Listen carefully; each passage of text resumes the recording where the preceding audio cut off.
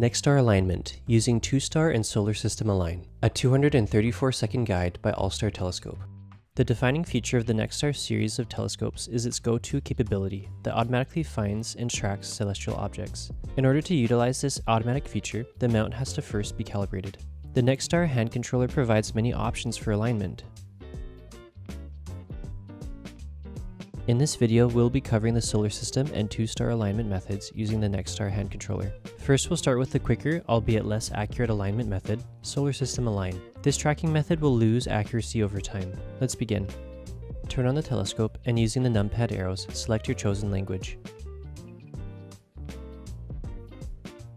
If you make a wrong selection, you can restart the setup process by turning off the telescope and then turning the telescope back on while holding the Enter and Celestron buttons.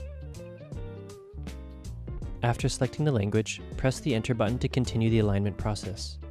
Using the numpad arrows again, navigate to and select Solar System Align. You'll then be presented with two options for setting up your location: City Database and Custom Site. City Database is a quicker but less accurate route. It involves selecting your country and the closest city to you. Alternatively, you can use the Custom Site option to input latitude and longitude if you're not near a city in the city database. If you're not sure what your coordinates are, your latitude and longitude can be found on Google Maps via right-clicking on a spot on desktop or holding down on a location on mobile.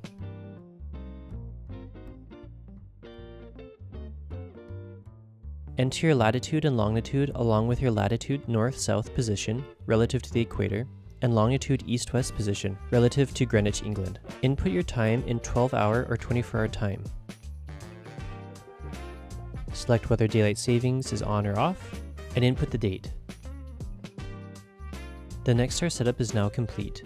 A few things to note before starting the alignment. First, the location on the telescope needs to be updated anytime you relocate a significant distance in order to track the stars accurately. Updating your location can be completed upon restarting your telescope.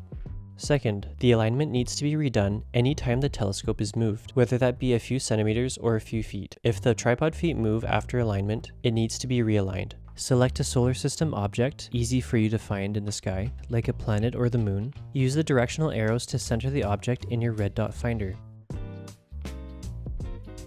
Once it is centered, press Enter. Afterwards, center the object in your eyepiece. Once centered, press Align. The Nexstar will now be aligned.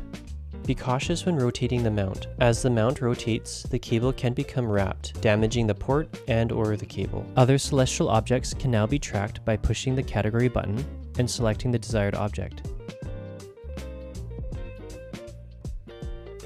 A more accurate alignment method is a 2-star alignment. Scroll down to 2-star align. If needed, set the location, date, and time settings. Otherwise, you'll be using the previously entered information. For this method, you'll need to select and center on 2 different stars. These stars need to be far apart in order to maximize accuracy.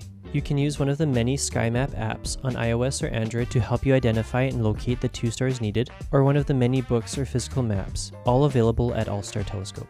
Here's some common stars used for alignment. Like before, start with centering the first star in the red dot finder. Hit Enter. Then center the first star in your eyepiece. Press Align.